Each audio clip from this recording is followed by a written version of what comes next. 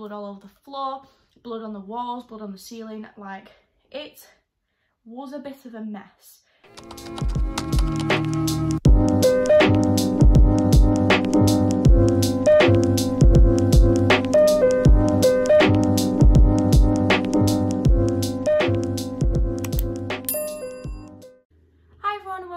Channel. Today I'm going to be doing another true crime case, but today's case is actually a little bit different to the last one that I did. Today's true crime case is actually a solved one. You'll all be happy to know. Everyone, including myself, was kind of a little bit... I don't like the ending of unsolved true crime cases. It kind of stresses me out when I don't know like what happened at the end. So today we're going to go for a solved one. So you'll be happy to know that we have an ending to this one. But yeah, today's case is about Katherine Knight. Katherine lived in Aberdeen in New South Wales in Australia. And just a little bit of backstory on her before we get started. She did actually have kind of like a bit of a dysfunctional upbringing. Her parents didn't stay together. Her mother actually had quite a few affairs. And it was known in the neighbourhood that her mum was kind of sleeping with everyone.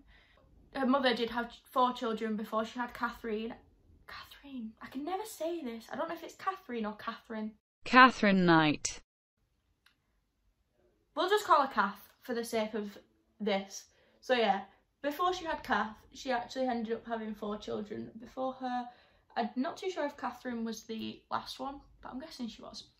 But anyway, in her kind of like later life, she actually worked in a slaughterhouse, which, you know, is killing animals, just in case you don't know what a slaughterhouse is. But after that, she ended up working in a boning room, which is basically where you take off the skin of the animals, and she also kind of took the bone marrow out and everything like that. Not the most pleasant job for me personally. But apparently she was really good at her job. All her co-workers said that she was a pleasant person to start out with, and yeah, she was just really good at her job. So they had no problems with her in that regard. Katherine's first marriage was to a man named David Kellett. Now, this is... we kind of start to see a trend of patterns in Katherine and her marriages. They never end very well. She was a very aggressive person. I can't find my brush that I'm looking for anywhere. It's stressing me out. So I'm going to find that first. There it is. We got it. But yeah. She was a very aggressive person, and she was kind of known for fighting, and she was just like a bit of one of them people that you meet, you're like, I don't want to get on the wrong side of you. No, thank you. And that was Katherine. So... but also, David was kind of that same person as well. He was a raging alcoholic. He worked on railway, well, he used to work on railways, and he actually watched his best friend die on like it's like a railway, there's a word for it, but I can't think what the word is. It's like a little railway accident, and his best friend actually passed away in front of him. And then he also, just in case that wasn't enough for the poor man, he ended up watching a school bus get hit by a train. So, as you can imagine, he wasn't very mentally stable after all that, and he was a raging alcoholic. He did actually try to abuse Katherine a few times during the relationship. However, like I said, she was very aggressive, and she did hold her ground a lot. Then if they ever went out and he got into a fight, she would also help. She would help him throw hands, as they say. So it was literally just a really toxic relationship. Yeah, wasn't the best for anyone involved, because they were both very aggressive and angry people. They did end up actually getting married. However, on the wedding night, they obviously had sex, as most people do on the wedding night. However, David fell asleep straight after sex on that night. Katherine didn't like this, and it kind of like upset her and really wound her up. So you know, she decided to try and strangle him in his sleep, as you do. If, you know, someone falls asleep straight after sex, you just strangled them. But, however, he did actually wake up whilst she was trying to strangle him, and he managed to fight her off so that he could, you know, break free and not die. They actually stayed together for 10 years after, you know, the marriage and the whole strangling situation, and they ended up having a child together. However, after the child was born, this kind of sent Katherine a little bit more crazy than she was, and she ended up getting postnatal depression, which is literally quite normal in pregnancies. Quite a few women get postnatal depression, but this kind of led her to do some extreme things, especially with the behaviours that she was portraying before she had the baby. This only increased these behaviours more. So she did end up taking her child when she was literally a baby, and they were walking down the street, and she just kind of like pushed the pram just down the street and just like let it drive off down the street. She then was admitted to a psychiatric hospital, and she stayed there for a few weeks. After she got released, she did end up then taking her 2-month-old baby to a railway track and just leaving the baby on the tracks, which isn't ideal at all. And then she just left the baby and just walked off. The baby was on the railway tracks, and a man who was walking by managed to save her literally within seconds of the train driving past, because Katherine had planned out when the train was coming so that she could leave her at a perfect time so that she would get hit, which is a bit strange. But yeah, that wasn't good. But the baby did get saved, and she did end up again in psychiatric hospital. She did end up in and out quite a few times, and she got arrested for that as well, I think. Again, she was in and out for various reasons. I'm not going to get into all the reasons because there's quite a few. But her and David obviously didn't quite make it through the relationship past that, and they ended up splitting up. Katherine then got into a second relationship with a man called David Saunders. This one was kind of a little bit less aggressive than the first one, but still, as you're going to find out, ridiculous. They didn't actually move in together. They lived in separate houses, and Katherine was not impressed in the slightest by this. She wanted him to move in with her. She wanted commitment by all senses of the word. She wanted him to obviously come and move in, but he was not having it. He didn't want to move in with her. And at this point she was like, oh hell no, I want this man to myself. So she ended up taking the 2-month-old puppy that they had, and she slit its throat in front of David, just to kind of no reason at all, literally no reason for this behaviour, but she just wanted to show David like what she was capable of and what would happen if he didn't listen to her. After she had then slit the puppy's throat, she then hit him over the head with a frying pan, knocking him unconscious. However, after all of this, they did end up actually staying together. They didn't actually separate, which is a little bit strange to me, and they ended up having a daughter. After the daughter was born, they ended up kind of like arguing and falling out, which is also a pattern that we're seeing here. This did happen after the last child was born, but she ended up actually stabbing David in the chest with a pair of scissors, as you do, and I think she also hit him over the head again after that. After David was on his way home, David ended up going to the police. After all of that happened, David ended up going to work the next morning, I think it was, and on the way home he actually stopped off at the police station to explain to the police what had happened, and he took out a restraining order against her so that she obviously couldn't stab him again, and he ended up going into hiding. Katherine did try and find him. She literally looked all over for him to try and get back to him, but she couldn't find him, obviously, because he had gone into hiding and no one was confirming his address with her. So that relationship kind of ended there, and she just kind of moved on after that. After she realised that she's not going to find him, she just kind of went about her life. She ended up then finding another partner called John Chillingworth. They were together for 3 years, which wasn't actually that long, and apparently, according to like everyone who knew them both, it was a very kind of normal relationship, unlike the last two.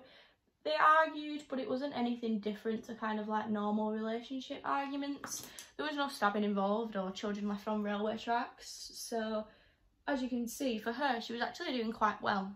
However, she did end up cheating on him multiple times, but she ended up cheating on him mainly with someone called John Price.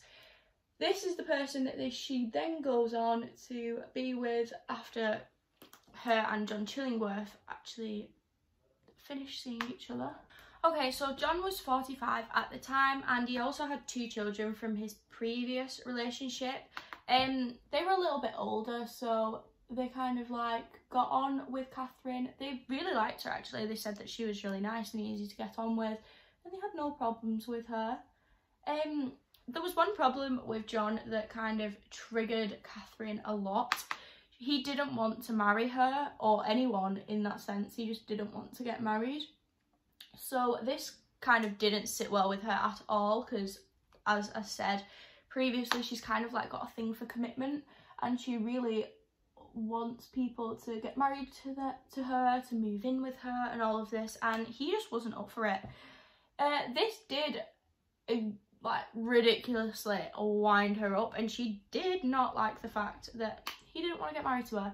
So she ended up actually videotaping things that he had apparently stolen from work and sending it to his boss. This obviously led to him getting fired. He did have this job for like 17 years. He loved his job. I don't know what he did. I can't remember, and I'm not getting it written down. But he loved his job. He was there for ages, and she had literally just like got it taken away from him. So he ended up then asking her to move out. So yeah, he ended up kicking Katherine out after he got home and he was fired from his job. But 3 months later, they ended up back together and she was back living with him. They had multiple arguments again about the fact that John didn't want to get married to her, and this like led to quite extreme arguments. And one day, Katherine actually stabbed him in the chest. She then went to the police after this happened and said to them that she did it in self-defense and that he had been abusing her and all of this, like literally made up some massive lie about John and the way that he was giving her all of this abuse, and it was self-defense. So she actually ended up taking a restraining order out against John, which was a bit weird. However, she kept going against the restraining order, not listening to it. They still saw each other. It was literally the most pointless restraining order ever. So they still lived with each other, I'm sure, or they like slept at each other's houses. But it was reported that John was like really scared of her, as you would be. This woman is a psychopath. And he kind of had conversations with his co-workers saying that if anything happens to him, or if he goes missing or doesn't come to work one day, it is Katherine's fault. She has killed him. Please call the police. Which at that point I would be completely and utterly the most concerned for a friend that I could be. If one of my friends came to me and said, if I ever go missing, oh yeah, it's just my partner's fault, it's fine, I would take immediate action. But no, the co-workers kind of like listened to this, but do you know when it just kind of like goes in one ear and goes out the other? You just kind of listen to it, but you're like, oh, he's not going to go missing, she's not going to do anything to him. How they were wrong. It was reported that Katherine actually kept a knife in her bedside table, and I think the co-workers knew about this. I think John knew about this and he told them as well, just to kind of like say, hey, listen, I'm not just saying that she's a psychopath, she's got a knife in a bedside table, and we all know what she's capable of. Okay, so I've just done the rest of my eyes off camera because I was getting a little bit stressed because it wasn't going right. But anyway, eyes are done and moving on. So yeah, co-workers been told, knife in the bedside table. So I don't know what it was that triggered it. There was obviously something, but probably not with her actually. There might not have been something that triggered it. But anyway, one day she took the knife out of the bedside table and proceeded to stab John 37 times, all over like his front, his back, his neck, his face, literally everywhere. He was stabbed 37 times in total. And obviously when he didn't turn up for work, this kind of like was a little bit suspicious to his co-workers, because obviously he'd had this conversation with them saying like, if I don't turn up for work, if I go missing, anything like that, please call the police. So I read kind of like conflicting things at this point.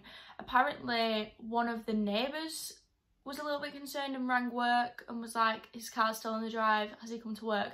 But apparently work went, anyway, someone checked and couldn't find anything, so rang the police. No one was answering the door.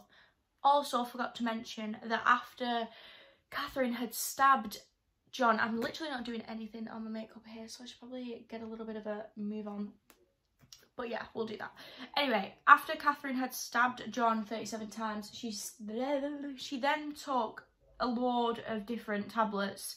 I don't know if she was trying to kill herself or if she was just trying to kind of play up to the police or anything like that.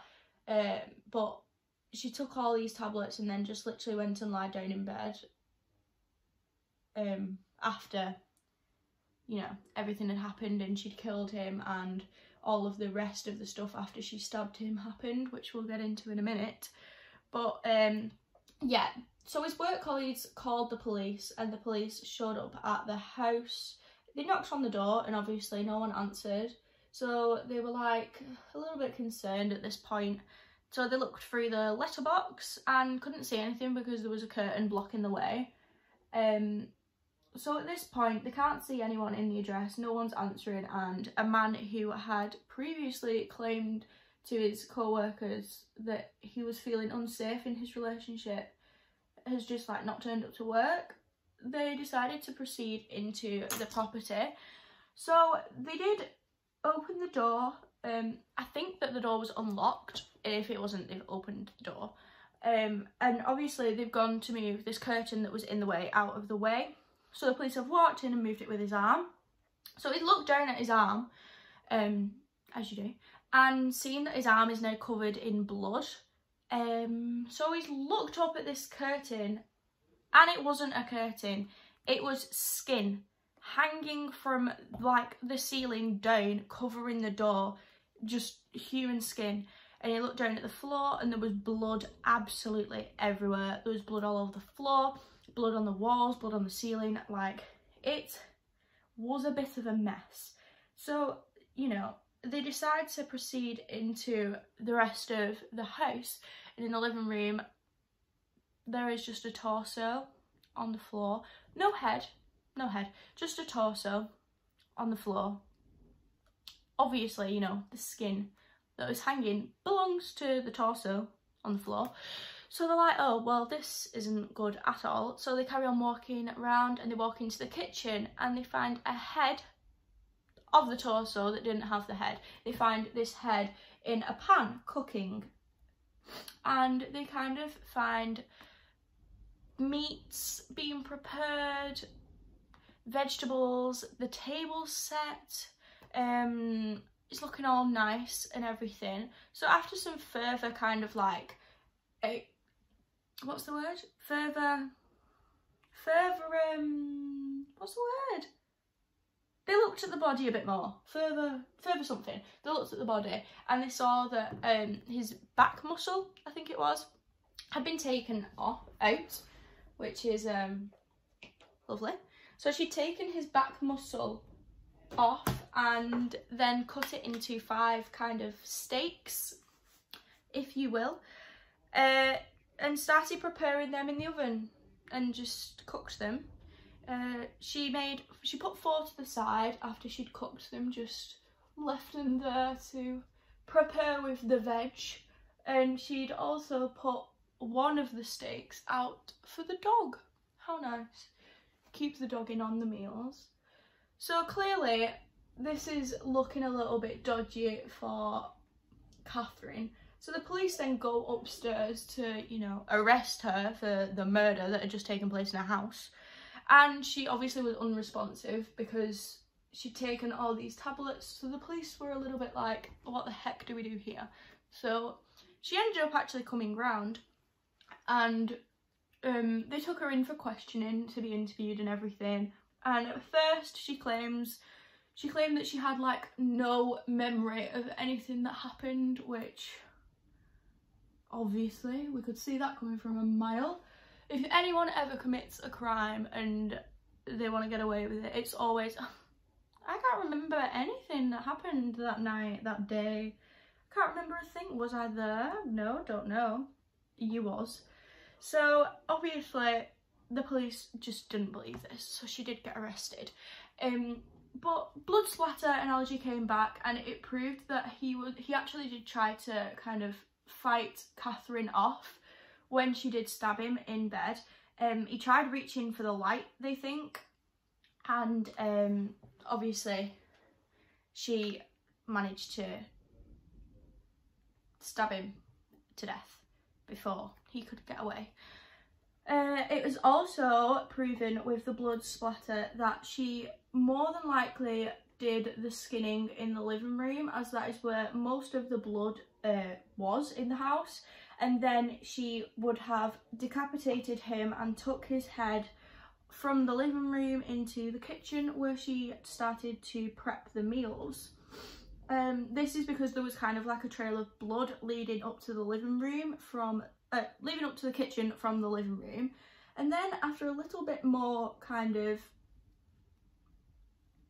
investigation of the table and kind of like the placement of the food and things like that, they found some name tags on the table, because obviously she was prepping for a meal, so she was going to invite some people round. These name tags were actually the names of the children, his actual children. So she was going to invite the kids round to come and have tea, and she was going to feed them their own dad. Like, okay. After a while of kind of denying everything that had happened, Katherine then kind of like admits to killing him. I think she kind of realises that there's no way that she can get away with that. Like, she was the only person in the house, and the house was an absolute state, and it was also filled with literal mountains of forensic evidence. So she wasn't getting away with this crime, no matter what she said. So she just gave in and she said, yeah, I did kill him, but it wasn't like kind of my fault. It was just the years of abuse that I've received off him. I just couldn't cope anymore. I've snapped. I'm mentally ill because of all this abuse, which I couldn't find anywhere on any of the websites, videos, documentaries, anything that I watched. I couldn't find if he actually was abusive to her. She clearly was very abusive to every partner she was with, so that's a heck of a bold statement for the woman to be making if he did abuse her. But yeah, she claimed to be mentally unstable and kind of, you know, it's not my fault. There was kind of like a mental examination that happened to check if she was in the right mind at the time when the murder took place, and it actually came back that she was completely in the right state of mind. I wouldn't quite say sane, because anyone who can, you know, do something like that clearly isn't the most sane person, but it did come back that she was in the right state of mind, and she wasn't kind of like in like a mental daze. She had no blackouts, anything like that. So she did actually obviously go on trial and everything, and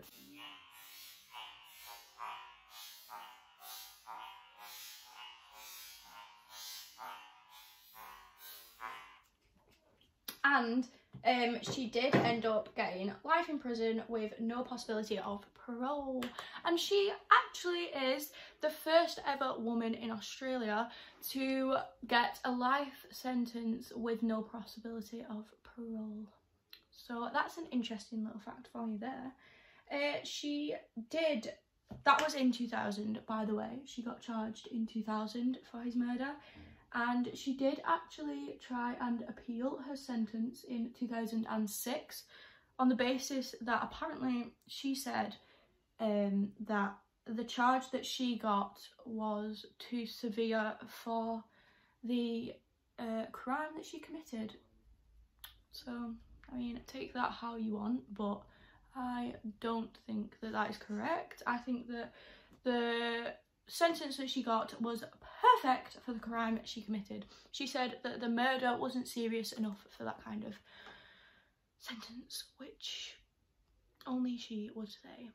So that actually concludes today's case. I hope that you all enjoyed watching this one. I really enjoyed making it. Yeah, if you want to do any more reading on this one, there is a lot of stuff that I didn't include online. It would have just literally, this video would have been ridiculously long if I would have tried to include everything.